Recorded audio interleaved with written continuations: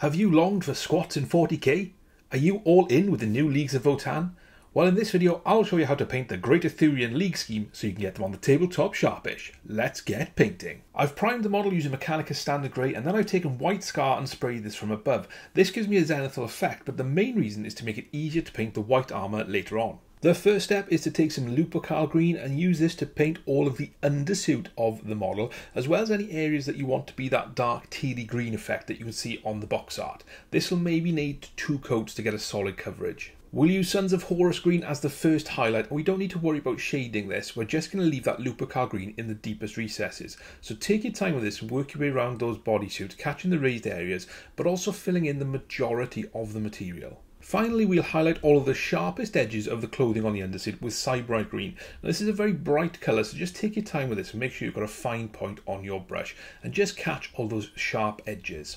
We'll do all the black bits next, and the colour we're going to use this is Black Templar. Now, this is where that zenithal prime will help us. So in terms of what we're going to do with Black Templar, we're going to focus on all of the things like the knee pads on the Void armour. We're going to look at the feet as well, and any cabling, as well as the gun casing. We'll do this all in Black Templar, and it'll give us a really nice natural highlight at the same time. I'll move on to all of the leather elements next. This includes the padding on the Void suit, as well as the pouches, the holster, and the belt.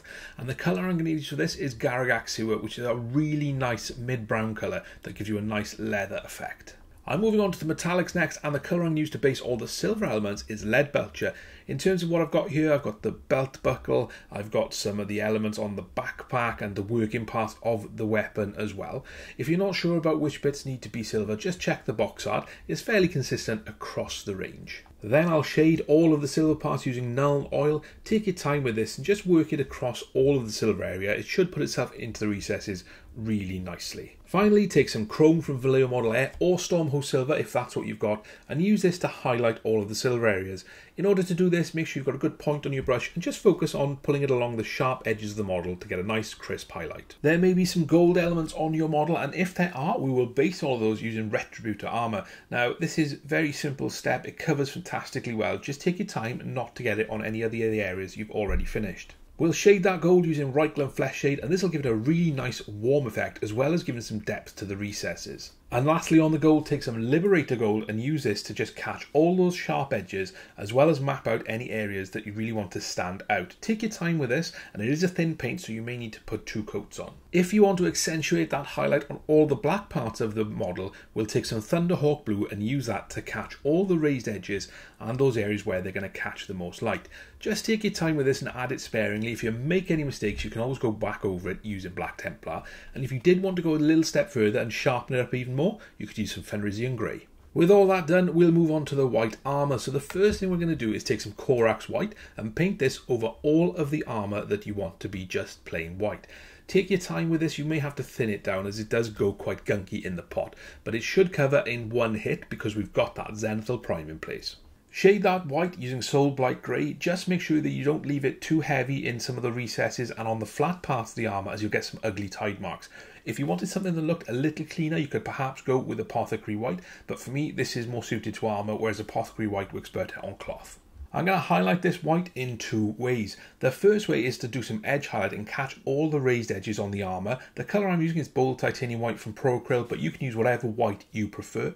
Once I've done that edge highlighting, I'm then going to highlight all of the big armour pieces, such as we've got running down the belly and over the chest, because actually it's quite a large surface area, and the line highlight will just make it look quite stark and grey, and we want that bright white effect.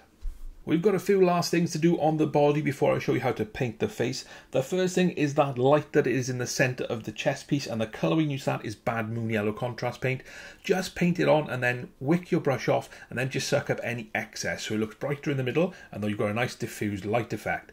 For that plasma effect on the weapon, the colour we can use is Frostheart, and I'm just going to paint this straight from the pot over that white area. And what you'll see is that gives you a really nice, simple, basic plasma effect that takes you literally seconds. To paint the face of the model, I'm going to take some Kislev Flesh. Now, going down over a white undercoat, this should cover fairly easily in 1 coat. Just make sure you don't put too much on so that it clogs the detail, and I'm being careful not to touch any of the hair or beard.